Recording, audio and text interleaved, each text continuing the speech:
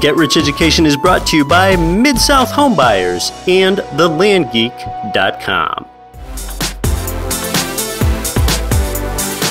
Welcome to Get Rich Education with Keith Weinhold, giving you information and ideas on the investment that has turned more ordinary people into millionaires and billionaires than anything else, and can provide you with more wealth and happiness than you ever thought possible. Now, here's your host, investor, entrepreneur, business owner, and educator, Keith Weinhold. You're listening to Get Rich Education, episode 42. Welcome in. I'm your host, Keith Weinhold. From my birthplace along the Schuylkill River in historic Pennsylvania to my home place beneath the Chugach Mountains in beautiful and pristine Anchorage, Alaska, and everywhere else in between, you're listening to the show that has changed your mindset and the way you think about your future. You're helping me turn more nobodies into somebodies than anybody, and I really appreciate that you're here. I'm back for another week to ask, what can I do to improve your wealth? And today, perhaps even a more relevant question is, what can you do to improve your children's wealth today at the same time? Can you make them think about money in a way other than the way that you thought about money when your parents raised you? How do you plant that abundance mentality seed in others at a young age rather than the scarcity mentality seed that usually gets planted and then never grows larger than a financial sprout? And you will get great perspective whether you're a parent or not, because you're going to think about your upbringing and how that shapes your future choices. Now, I had an upbringing sprinkled with more abundant mental fertilizer than most childhoods for sure. But as a kid, I still heard some of those scarcity phrases that made me think twice in my decision making. You know, I spent my adolescent life really not caring about money. It wasn't until I started working 8-hour days that my perspective almost completely 180'd. After early disillusionment with full-time job working, I thought, my gosh, is this what everyone really aspires to do? Get a job just to live for the holidays, weekends, and only 2 weeks of vacation time? I mean, it's virtuous to be productive, sure, but to put oneself in a situation where they have no option other than to have to work at a workaday job for the majority of their productive life, or else they will endure financial hardship for themselves and their family. I mean, that's almost ridiculous. Well, soon I found it even more incredible that people take loads of time and effort learning about how work works. They don't spend any time learning about how money works, and yet money is the only reason that people go to work, okay? That was the takeaway that made me start to care about money and learn that it really does matter. And hey, well, today we've got the honor of having the truly incomparable Sharon Lechter to speak to all this, so let's meet Sharon. My next guest, Sharon Lechter, is regarded as a global expert on financial literacy. She has served as a national spokeswoman and presidential advisor on the topic to both George W. Bush and President Obama. Sharon is an entrepreneur, author, philanthropist, international speaker, licensed CPA, chartered global management accountant, and most importantly, maybe a mother and a grandmother. Sharon has been a pioneer in developing new technologies, programs to bring education into children's lives, particularly financial literacy.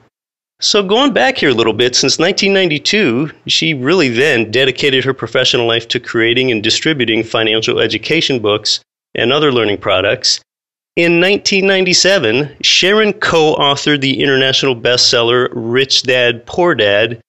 And you know, I think a lot of times someone gets more credit for authoring that book, but by a lot of accounts, my guest today, Sharon, had more to do with authoring that book perhaps than anybody.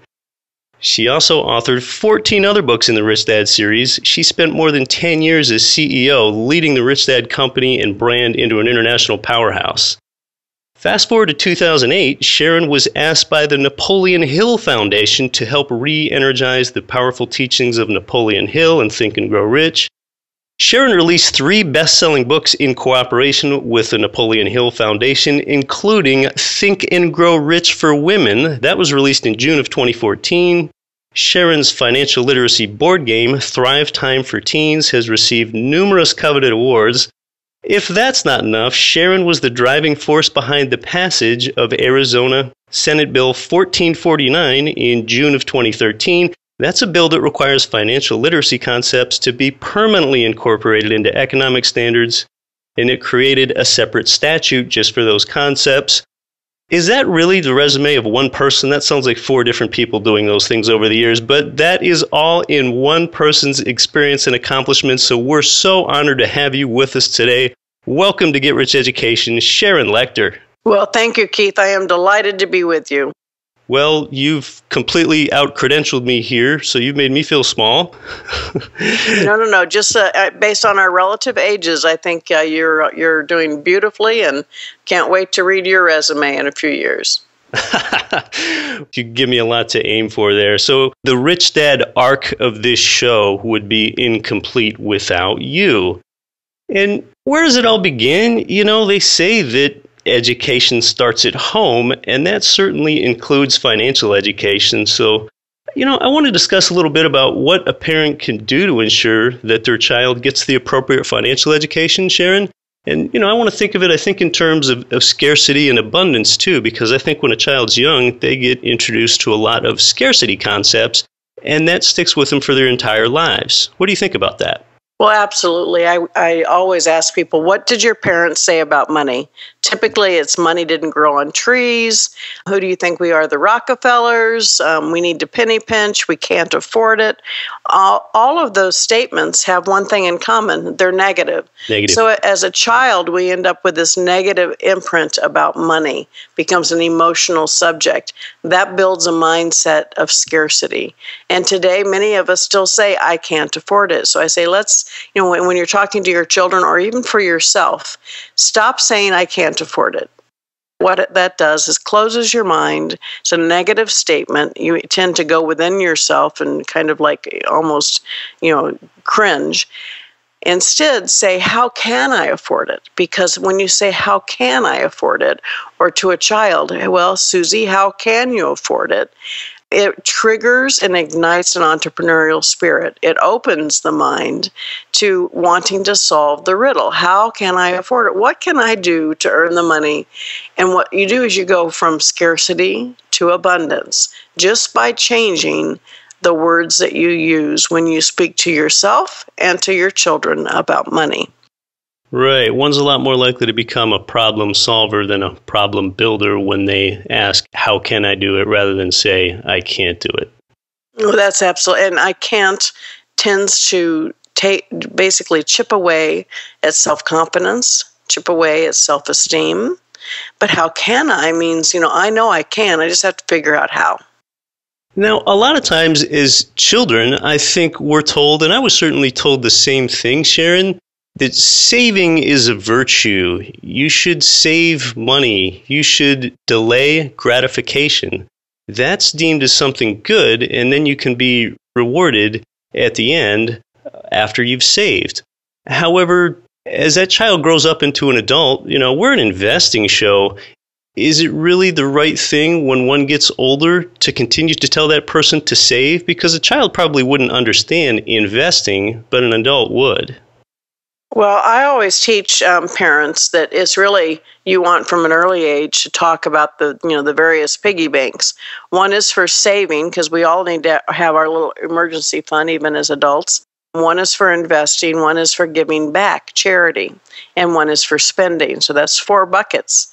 And so you can start talking about that at an early age. So a child understands that in their spending category, that's what they need to budget and use for buying things, toys that they want. For saving, it's kind of like saving up for that bigger purchase or for giving somebody else a gift. Tithing or giving back is how you share your wealth with others and with the community, whether it be your church or through a charity that you believe in. And then investing in a child, investing can be as much as buying silver coins. I mean, that's one of the things I give my grandchildren is silver coins. So for them, it's fun because they can go online and track how much their silver is worth. So you start basically engaging those concepts at a very early age where they're open to anything and everything. And so as they get older, then they're going to continue to think about the difference between saving, spending, giving, and investing.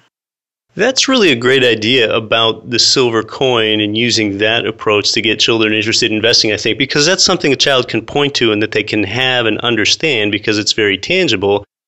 Well, and I have a lot of people that do buy, if a child is loves McDonald's or loves Toys R Us, that they buy a share of stock for them in that company and they start building their portfolio. So there's nothing wrong with doing that either. Either one of them works.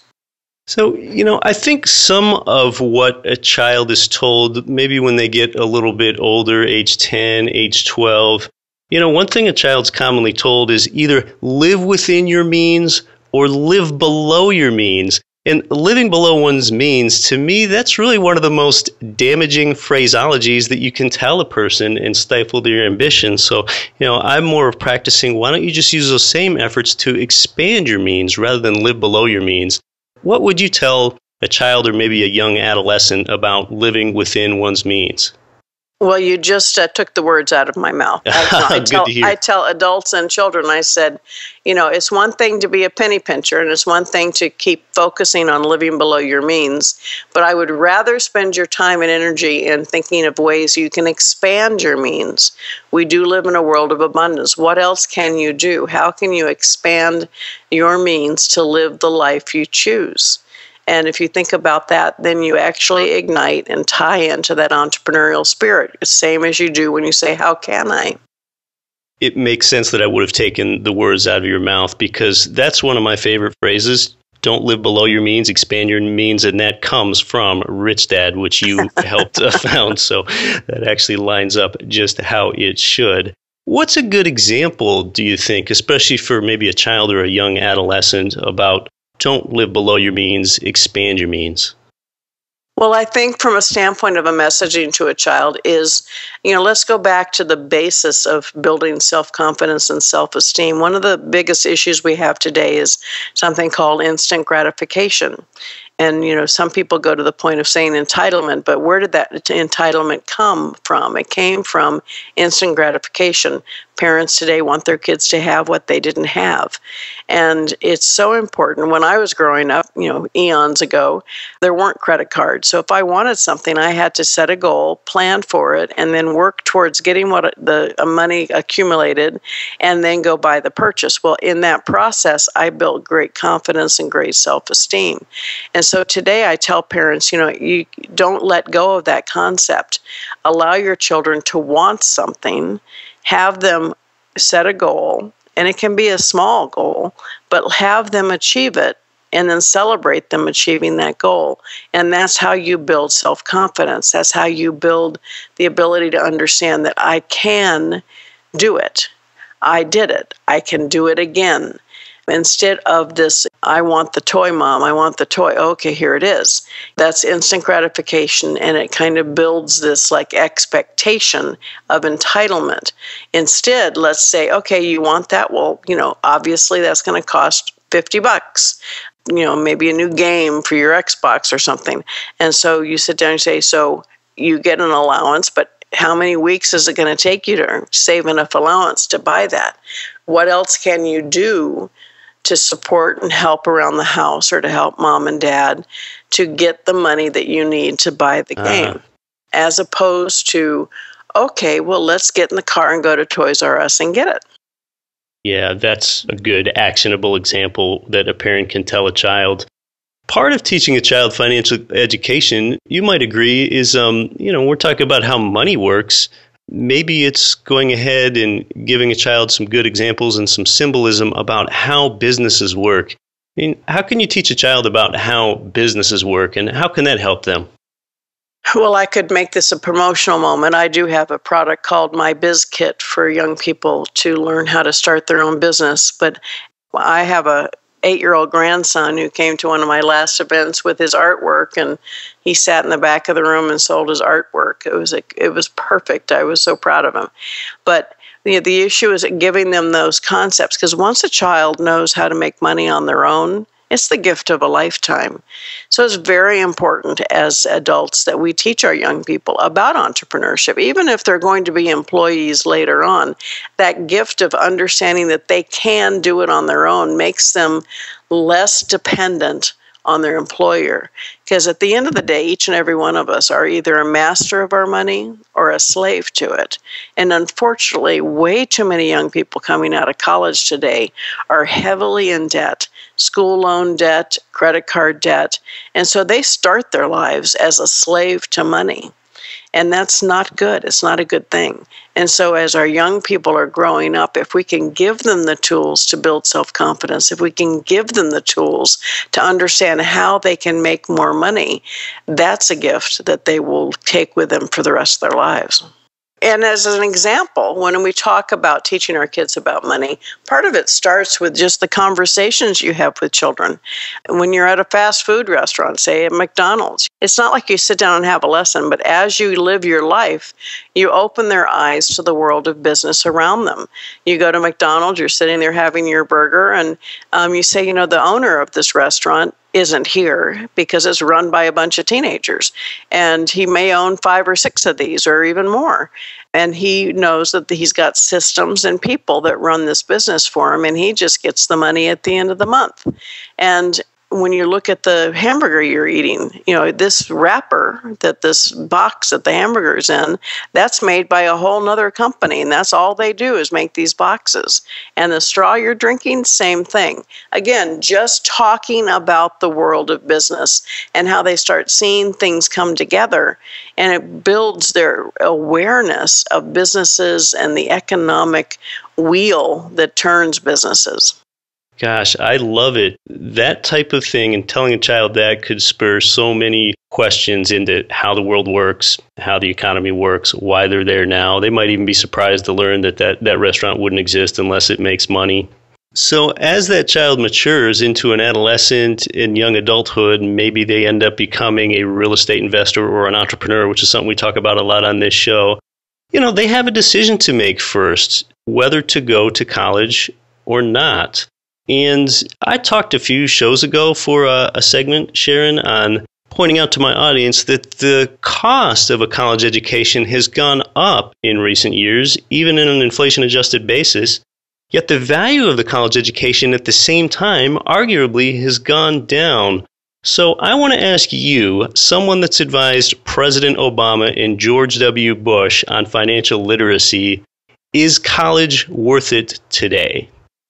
Keith, there's a multiple-prong answer to that question. So let me start kind of like at the first point. Studies have shown that the value of a college education still generates lifelong higher earnings for someone than someone who has a high school graduation certificate. And yet, if you look at high school graduates today, they are much more immature than they were 10 years ago. And so are they ready to have that college experience?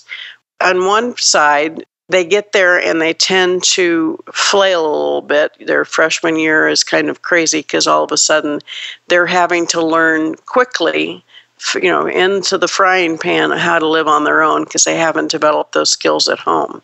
And so the freshman year sometimes is a wasted year. But also, those high school graduates today, because they're less immature, are they really ready to get out into the real world at that age? And so there's almost, I think, a need to reevaluate the system because these kids are more immature. But I do believe a college education is still beneficial in the long term. However, having said that, if you don't have the money for a college education and you have to borrow the money, I truly recommend that you don't go to college unless you truly know what you want to do. Many young people are graduating today with very deeply in college debt.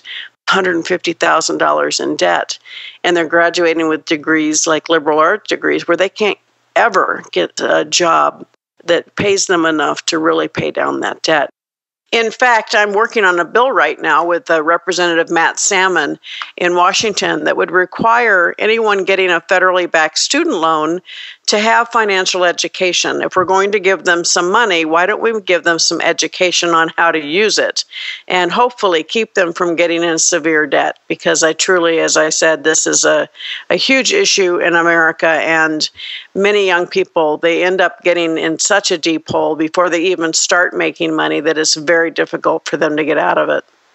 Yeah, that's true. I think when kids start thinking about finances in college, one of the first prompts they get is owning and controlling their first credit card, and they don't know how to control that either. Actually, my oldest son went off to college in 1992, and between September and December got himself in credit card debt. And I was pretty upset with him, but I was more upset with me. And that was December of 1992, and that's really when I dedicated the rest of my career to financial education. Because you see, he was with me when I used my credit cards, but he wasn't with me when I paid them off every month. And he got to campus, and he had walk through the platoon of tables saying, here's some free pizza, free money, somebody else free T-shirt, free money. And he got in love with the idea and certainly got himself into debt. It took him 7 years to get out of debt and repair his credit, but it was the best lesson we ever did by not bailing him out. But at that time, that was when I really dedicated myself to this subject. And when I was with the President's Advisory Council for Financial Literacy, the Credit Card Act was passed in 2009. And so part of that bill prohibits credit card companies from marketing to students on campus. So I can't take credit for the bill, but I can certainly take credit for being a squeaky wheel about it. So now the credit card companies can't solicit children on campus or within 1,000 feet, I think it is, of college activities. So it's still an issue, but it's not, at least they're not breathing down their necks. So I experienced that personally when I went to college in the 90s. The first ever credit card I applied for, it was at a folding leg table that someone had set up in the middle of campus outdoors. And my incentive for applying for the credit card was because I got a free 2-liter bottle of soda. I knew what that was, but I did not know what an 18% APR was when I was 18. And boy, was that a cheap cost for a lead for that credit card company, right? Yeah, and one expensive soda bottle. You're listening to Get Rich Education. My guest is presidential advisor and Think and Grow Rich for Women author Sharon Lechter. More when we come back. I'm your host, Keith Weinhold. Are you looking for a way to build monthly cash flow investing in real estate, but without the typical hassles you hear about? While other people flock to compete in the house flipping and rental property markets, now could be the time to learn migraine-free real estate investing. In business for nearly 15 years, Mark Podolsky, aka The Land Geek, has unlocked the secrets to creating significant passive income by investing in raw, undeveloped land. No renters or tenants, no rodents or termites, no renovations or toilet repairs. Imagine achieving your financial goals without suffering through the constant stress that landlords and house flippers do. For more information, go to thelandgeek.com/GRE. This is Entrepreneur on Fire's John Lee Dumas. Don't follow money. Make money follow you with Get Rich Education. Welcome back to Get Rich Education with longtime former CEO of the Rich Dad Company, Sharon Lechter. Sharon, I have a lot of real estate investors on my show, and that's probably reflected on them and back to me because I've been a pretty successful real estate investor myself, according to what some people say. So serving as presidential advisor to both the Bush and Obama administrations, which president do you think would have a better chance of calculating an apartment building cap rate, Bush or Obama? I really asked that, yes. Well, I would tell you they both would never do it on their own. They would have some advisor do it for them. But I would tell you the one probably most adept at requiring that information would be President Bush. I know it's pretty common for politicians to invest in real estate. Well, if you think about the globally, the rich either gain their wealth through real estate or hold their wealth. They might become rich through companies or other methods, but a lot of them hold their wealth in real estate. So real estate investing is a very tried and true proven method of holding and growing wealth. Sometimes people get a little overzealous and they get themselves upside down. You want to have your real estate holdings so that you can withstand market corrections.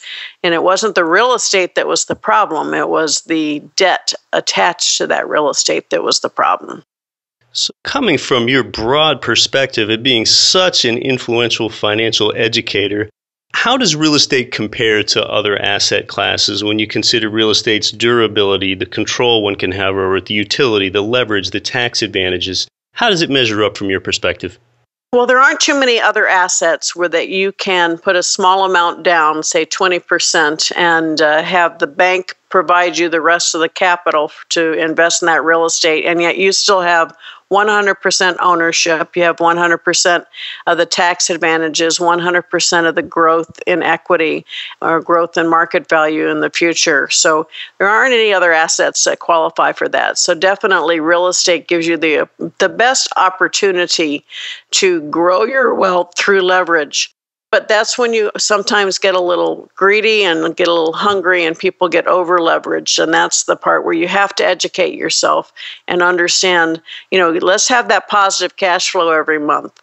And let's make sure our debt isn't so that it's going to be really upside down based on market corrections. Does it sometimes happen? Yes. So for instance, I had a house that technically was upside down, but it was still generating positive cash flow. And so I didn't get all upset and worried. I just maintained the payments and I had the positive cash flow. And now I'm right side up again. Each investor needs to say, what is my tolerance for risk? How much debt can I actually carry and be able to sleep at night and have that debt be good debt where your tenants are paying for that debt, and make sure your bad debt is very small. And if you look at retirement assets, you can't borrow for retirement, but you can borrow to invest in real estate that can generate positive cash flow. Wow, you're saying a lot of the same stuff I say on my show, and you're just bringing it a different way. This is great reinforcement for my audience. I've talked about an example like that where I have been underwater on a fourplex building, but because I first considered the market being more important than the property, even during that period of time I was underwater, it was producing terrific cash flow, so it hardly mattered. That's right. And a lot of people will say, well, I'm going to make a little bit of negative cash flow, but I'm going to, when I get the tax benefits, it'll be positive. And I say, let's, just ask yourself, how many properties can you truly hold if you have a negative amount that you have to feed every month? That's a limited number, but how many properties can you own that are giving you positive cash flow every month? As many as you can get your hands on.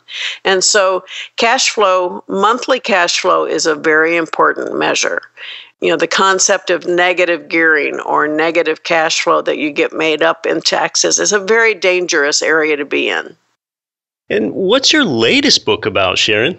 Well, my latest book is Think and Grow Rich for Women. It came out last year, just newly released in paperback this last week. So I took the original work of Think and Grow Rich, which was released in 1937. And at that time, there were no women in business. And so I wanted to honor his work. But then I looked at each of his 13 steps. So I follow the same chapter outline. And I look at each of those steps through the eyes of successful women. Then I talk about how I've used those steps in my own career. And then I have a series of quotes that I call Sisterhood Mastermind from women of history, women in politics, women CEOs, women entrepreneurs. And I really wanted to provide a reference for women looking to get support from other women. Over 300 women are highlighted in the book. And it really is, I've just been thrilled with the response we've had. Even though the steps to success are the same for men and women, we tend to approach them very differently. And so that book is still very, very much present and being promoted. And then I'm working on 2 additional books with the Napoleon Hill Foundation, Think and Grow Rich for the Next Generation, and then Think and Grow Rich, The Magic Key, talking to entrepreneurs who created a huge business with their ideas and then also are giving back to improve the world. What an honor that must have been to be asked by the Napoleon Hill Foundation to author those books and have that influence. Well, it's been a tremendous working relationship. They're very supportive of my work through Pay Your Family First. I also, the things that I'm working on, I finished and just released earlier this year an entire adult curriculum on financial literacy, and it's your money mastery, and it is something that is offered and available for college courses across the country. So I was pretty excited about that. Well, Sharon, with all the exposure that you have to financial education resources, I think you're a great person to ask for a good internet resource for productivity or a wealth building website or app. Well, Keith, it just so happens we've just launched a new program. It's called LinkedIn Success. You can go to www.linkedin-success.com. It's a program that sits on the back of your LinkedIn account, and I have tried and spent thousands, probably closer to millions of dollars on various internet marketing methods, and I've actually never gotten a return on my investment that was sufficient to justify the expense until now. And this particular program I used, and in 6 weeks I filled a room and had $120,000 conversion over a weekend. So it's definitely a profitable engagement. And it really, the program fits within the terms and conditions of LinkedIn. So it's not a spam type program. It's all about the messaging. So we actually offer training for people. But I wanted to offer this to others because it definitely worked with me, and we can help people grow their LinkedIn account as well as turn the LinkedIn account as a way to really bring in qualified leads that are ready, and you can target and find those specific customers you're looking for. So I'm happy to share that with you as well. And you can go to www.linkedin-success.com if you want more information. And then from a standpoint as parents, we've talked about kids earlier in the show. I have no relationship to this particular website, but there's a website called myjobchart.com, and it's a way for parents to help their kids through chores and jobs and earn money and get them into the right path. And I think it's been highly successful, so I want to share that, myjobchart.com. And then I invite everybody to join me at SharonLechter.com. I really like the LinkedIn resource. I'm probably going to go check that out. I found myself using LinkedIn more, and I pretty quickly found get-rich education type of post and material do not resonate with Facebook friends, but they do with LinkedIn connections. Exactly. It's a higher level qualified lead by every account. Sharon, I was thinking before I interviewed, for 40-some episodes now, I've thought about the guests I've hosted on the show, and I've got to say, you're certainly the most accomplished one. So thank you so much for sharing some of your experience with our listeners. Well, it is my pleasure, Keith, and thank you for what you're doing, because the more of us that get out there and share information to help others find the path for their own success, the better the world will be. So thank you for what you do, Keith. Check out all of Sharon Lechter's great resources at SharonLechter.com, where there's a photo with Sharon and the president in the White House together. She's got free videos to watch over there and just loads of great resources at that website. Sharon hosts a podcast called Your Money, Your Life. She's got an acclaimed board game called Thrive Time for Teens, and Sharon's work has appeared nearly all over the place: CNN, Fox Television, Forbes, Oprah, Money Magazine, Yahoo.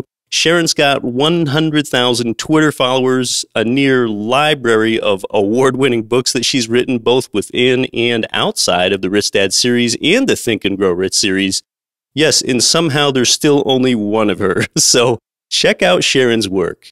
And hey, how about all the smart, successful female guests on GRE lately? We've recently had Rich Dad advisor Lisa Lannon and Beth Clifford, Gina Lofton, and thanks today to the talented Sharon Lechter. So, gosh, I love hearing from all these intelligent women. It appears that the Panama Coffee Farm Tour will be in November. The exact date should be announced soon. I'll let you know.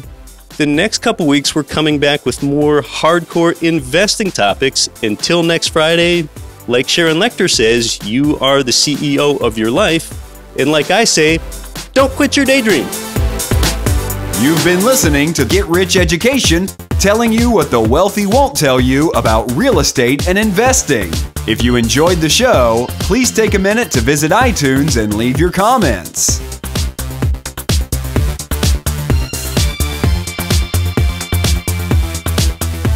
Nothing on this show should be considered specific, personal, or professional advice. Please consult an appropriate tax, legal, real estate, financial, or business professional for individualized advice. Opinions of guests are their own. Information is not guaranteed. All investment strategies have the potential for profit or loss. The host is operating on behalf of Get Rich Education, LLC exclusively.